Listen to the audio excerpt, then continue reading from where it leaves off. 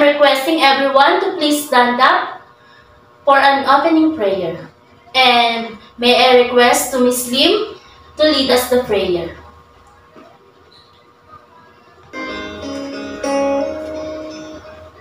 Our loving God, we praise and thank you for the blessings you have given to us. Thank you for giving us a chance to continue learning amidst the pandemic that has caused a lot of changes in our lives. Bless us with the wisdom to understand our lesson and the joy to learn with our classmates. Bless also our teachers as they impart to us the value of learning. Help us to become children you want us to be. This we pray of Jesus Christ our Lord. Amen. Good morning, class. Before you sit, kindly pick up some pieces of paper under your chairs and arrange your chairs in the straight line and sit properly. So, how are you guys? Wow, all of you are okay today. So, before we start, let me check your attendance first.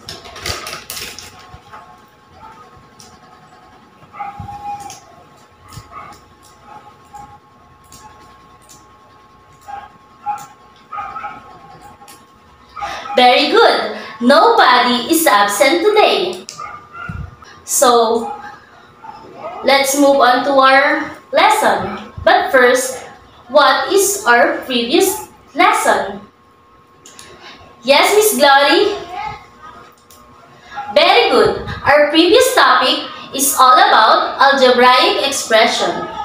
So, what is algebraic expression? Yes, Miss Princess? Very good. Algebraic expression is a mathematical expression that is made up of one or more terms. So, here are the example of algebraic expression. 7, 30, x, 8x, y cubed, negative 4x cubed, y squared, and the quantity of negative 3x squared minus 4x plus 2, and 5x over 2y, and plus 3x minus 5 over 4x plus 2. All of that are example of algebraic expression. So, now, let us move on to our next topic, which is constant and variables. But first, here is the objectives of this lesson. First, define and illustrate constant and variables. Second, determine the number of terms of an algebraic expression. And last, give an example of expression. So, let's proceed. What is constant? Constant. A constant is a symbol representing one fixed values. So, here's the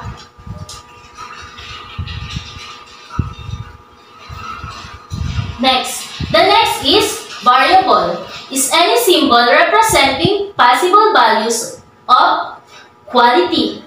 So, what is constant and variable? So, here it is.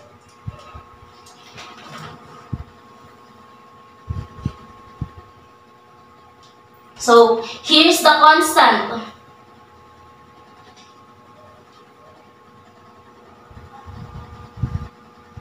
So, look at this picture. So, here's the constant, which is a number, which is number 23 and number 45. So, this is an example of an constant. And here is the variable. variable is any letter.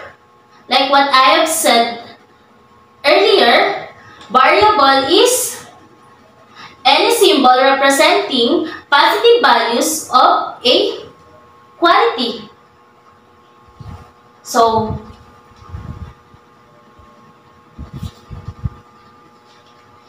this is a variable and this is also a constant.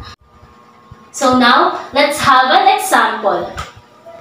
Let's combine together the constant and variables. So, example, in 3n. So, if n is equal to 1, so 3n is equal to 3, substitute the value of 1 is equal to 3 because 3 times the quantity of 1 is equal to 3.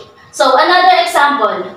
If n is equal to 2, so 3n is equal to 3 times the quantity of 2 is equal to 6. And another example. If n is 1/2, 3n is equal to 3 times the quantity of 1/2 is equal to 3.5. Did you understand, guys? So, for this reason, the 3n is called a variable terms since the values carry. The value term is also called algebraic expression. So, what is term? A term is a single mathematical expression. So, here is the term. 5x plus 3 plus 8 is called terms. When you combine these three, that is 3 constant together with its variable, this expression is also called as, very good, that is term. So, I have an example here of one term, second term, and third term. So, if you guys really understand what was our previous lesson, you please tell me what term is this? Very good. That is a 3 term because 5x, 3, and then 8. So, here is the example of one term. Example of one term, x plus 23 is equal to 45. The x is the variable. And the 23 and 45 is our constant.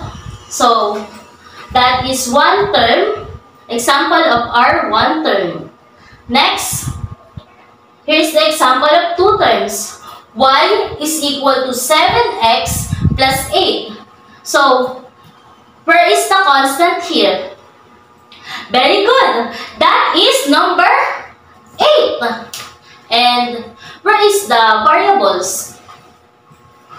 Anyone? Yes, Miss Ross. Very good. The variables here are y and x.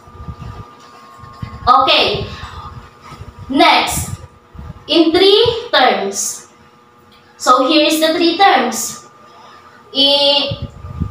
5x plus 3 plus 8y.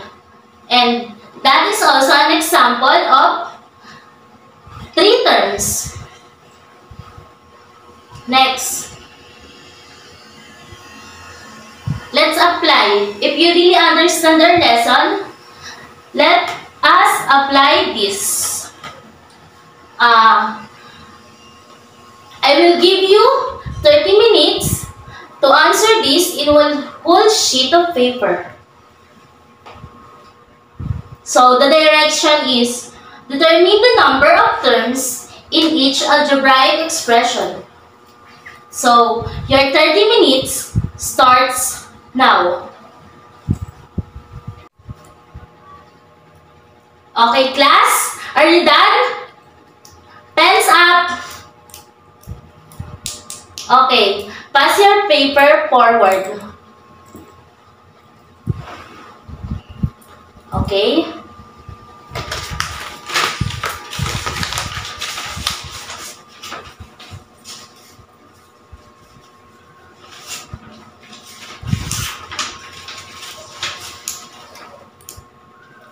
So, that would be all.